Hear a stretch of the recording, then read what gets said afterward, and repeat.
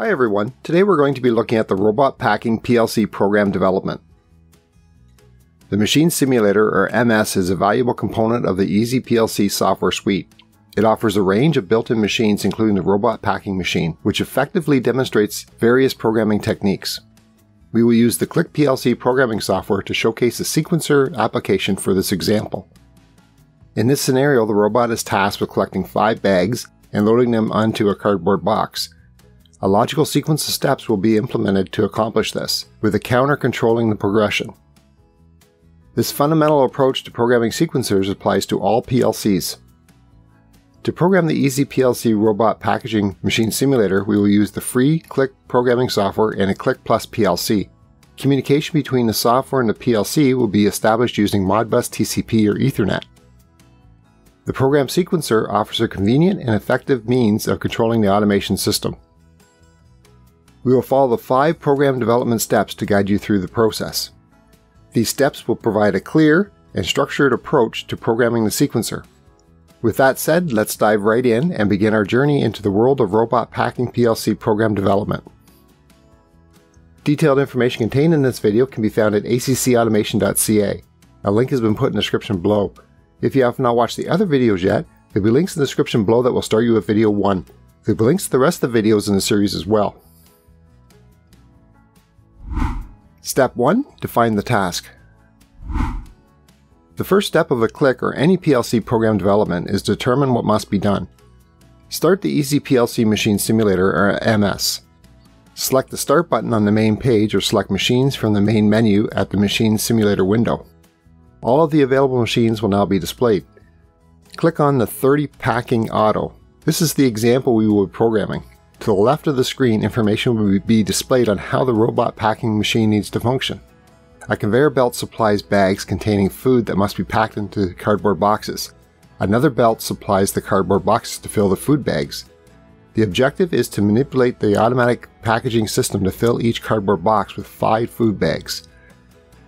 The packing robot has 2 working modes: continuous loading or loading in different positions. In the continuous work mode, the PLC must indicate a lowering speed to match the rate of supply of food bags. In the position mark mode, once each bag has been loaded, the PLC must indicate new loading positions to the robot so that it lowers and a new bag can be loaded. Use the 2 photo cells installed on the bag conveyor to give the appropriate instructions to the packing robot. Once the 5 bags have been loaded, the bag conveyor must be stopped, and the robot clamping system must be closed so that the bags do not fall when they are inserted into the cardboard box. At the same time, the PLC must manage the cardboard box conveyor to position it correctly in the loading position, stopping the advance with the stop cylinder rod and using pneumatic blockers so that the box does not move during the loading operation. Once loaded, release the box to load a new empty one. The Robot Packing Machine Simulator has a demo mode for this built-in machine. This will allow you to watch the operation of the robot packer. Select the demo mode for the Packing Auto Robot. The demo mode will show you the basics of the robot packing operation. Move around this 3D virtual environment. The icons on the top of the window will allow you to move around this 3D environment. The first icon is the default selection. This will enable you to move around without bumping into components. The last icon will automatically show you around this virtual environment. The first mode will mimic a person in your 3D learning world. The third person will show you an operator and their relationship to the auto packing machine. Once we understand what must be done, we can move on to the next step in developing the Click PLC program. Step 2. Define the inputs and outputs. At the bottom of the Machine Simulator window, the View I/O will display the inputs and outputs required for this robot packing example. While still in demo mode, we can see the operation of the inputs and outputs. The Easyplc 30 Packing Auto will require 12 digital outputs and 13 digital inputs. If you are unsure of what an input or output is doing, start the robot packer machine in start mode.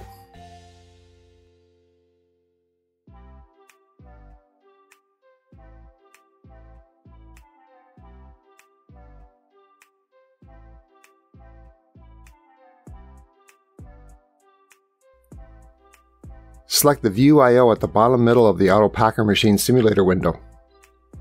You can manually run the auto packer without any control or PLC connected. Clicking on the outputs will allow you to turn them on manually. You can then monitor the inputs to see their operation.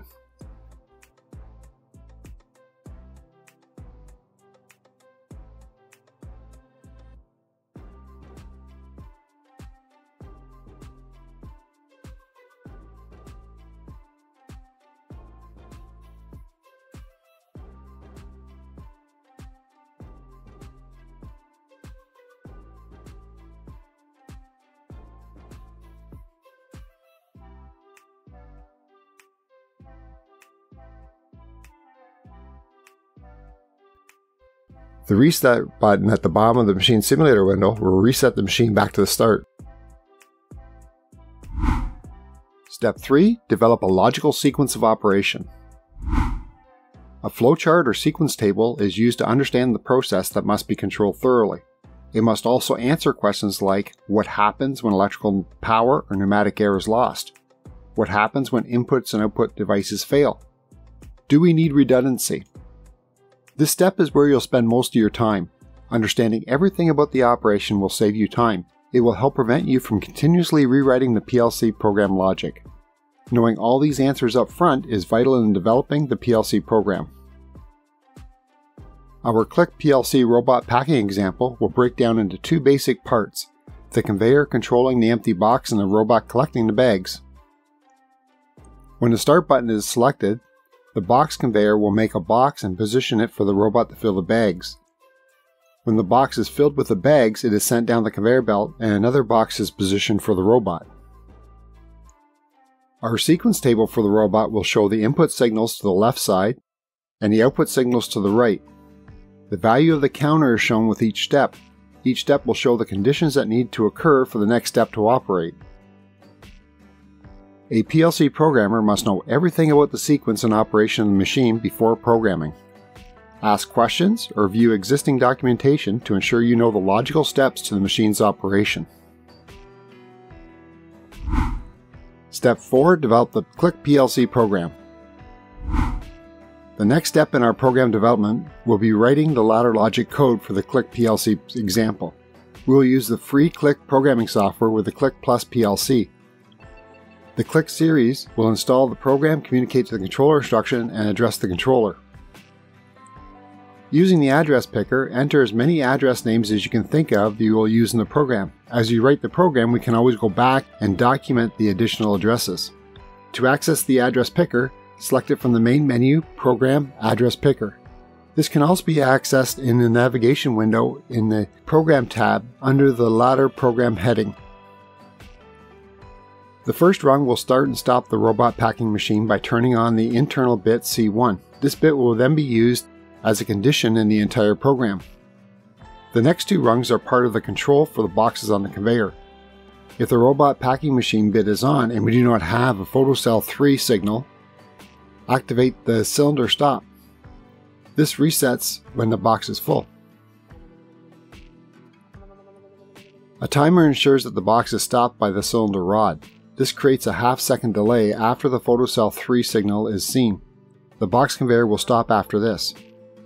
The conveyor will start again when the box is full and the cylinder stop has returned. The pneumatic push ensures the empty box remains still when the robot fills it. This is engaged after the timer expires to ensure the box is positioned correctly. Timer 2 is activated when the box is full and the cylinder stop is back. It is a half-second timer. The box full bit is set from the counter sequencer. Timer 16 will activate the box once it is complete. Timer 3 is used to reset the full box bit. This happens 1.5 seconds after photocell 3 no longer sees a signal.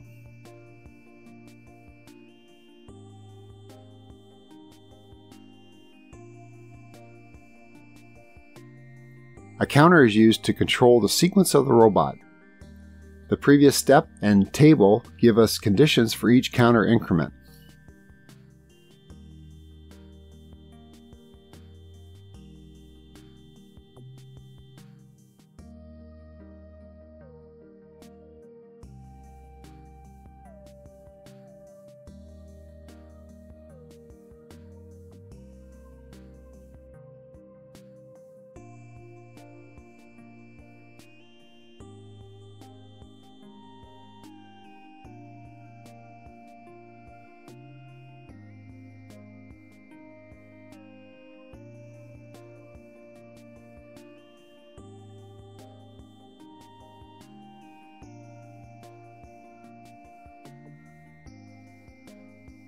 We compare the counter or accumulator to set the outputs. In the case of the robot home output signal, the counter will be greater than or equal to 0 and less than or equal to 9. It will also be on when it's greater than or equal to 11. We can see this by looking at the sequence table. The work part creator will create the bags along the conveyor belt. This will occur when the counter equals 0, 2, 4, 6, or 8.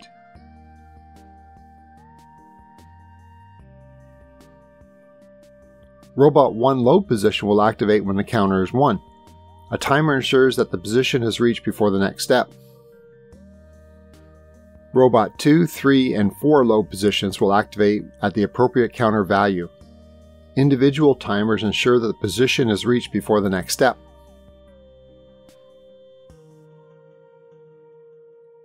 The closed grip on the robot activates when the counter is equal to 9 and 10. This holds the bags so that they do not fall when moving to the box.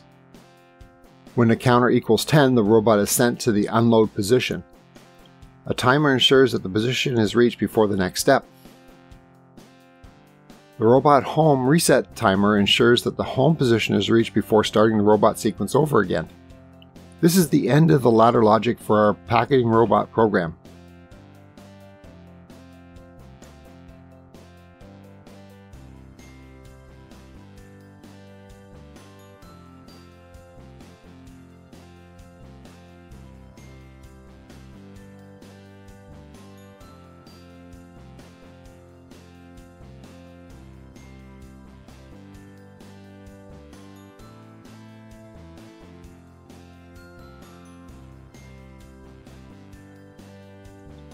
Select the COM port under the Setup selection on the main menu.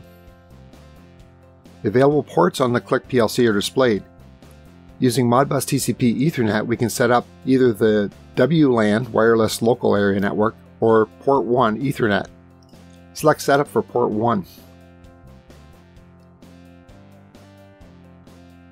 Note that if you want to go directly to the COM port setting details window, select COM Port 3 Setup under the CPU configuration on the Function tab of the main navigation window. A static IP address is used for our Click PLC. This ensures that the IP address on the network can always be found.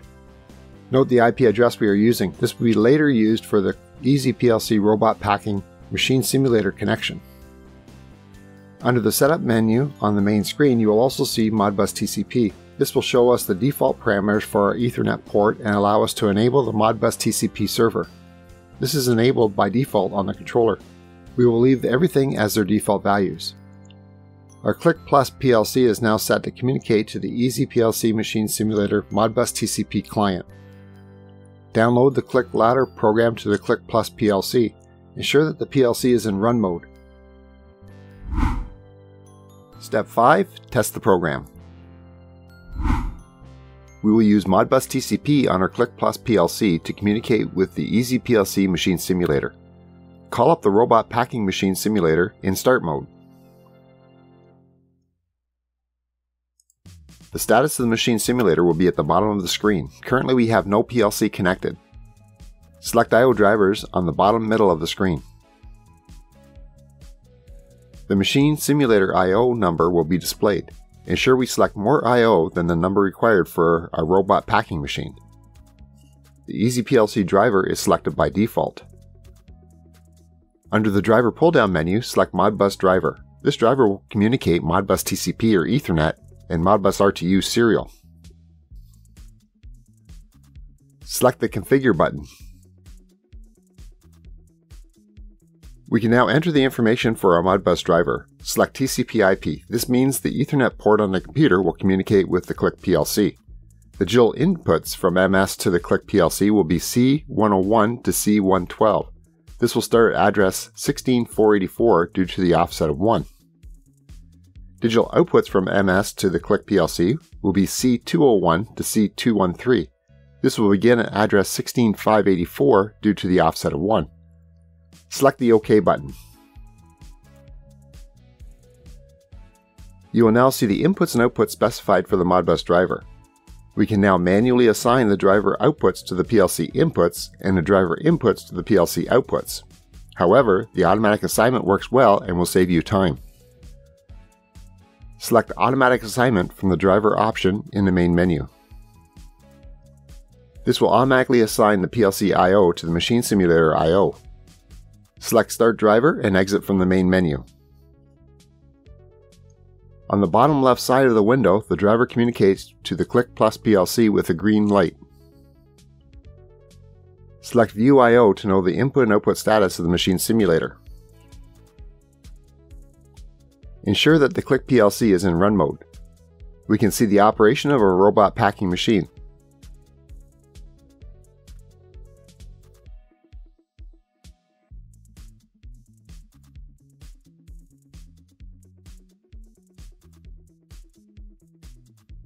Select the Start button on the control panel and ensure the emergency stop is not on.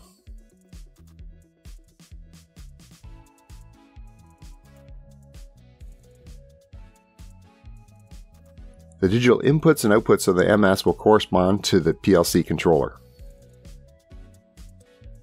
Using the data view window of the Click programming software, we can also watch the inputs and outputs operation. Using Machine Simulator or MS to test the program will ensure that your program works.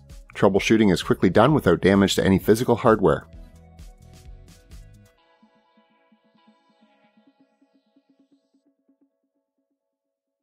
You can practice your modification and debug by modifying the robot packing operation in the following way. Add a stack light to indicate the operation of the robot packing machine.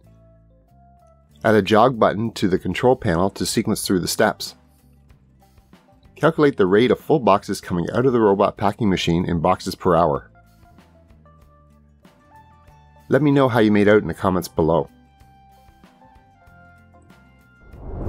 If you enjoyed this video, please hit the like button below. If you have any questions about the video, please leave a comment below and I'll do my best to answer it.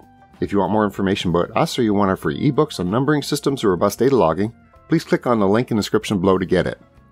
A new video is put out every Monday, so make sure you hit the subscribe button to get more videos like this in the future. Remember to click the bell beside your subscription to actually receive those notifications. Thanks so much for watching. I will see you next time. Stay safe.